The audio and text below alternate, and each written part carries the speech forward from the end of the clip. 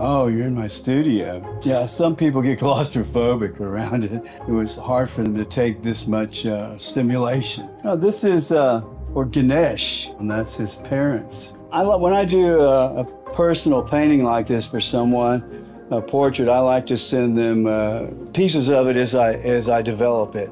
That way they can take part in the process of creating it. And I got to a point and showed it to him, and I got a very emotional response from him, you know. So that's great when you can touch somebody that closely, you know, touch their heart. You'd be surprised that often I can learn a lot about someone's personality through a photograph or a series of photographs. I see certain common denominators in them, and if somebody sends me a photograph, I just don't want to give them a reproduction of the photograph.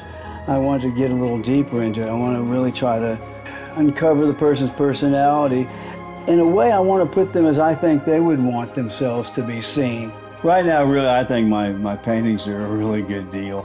And I just try to pay my bills and you know, keep current on my insurance and my taxes and everything.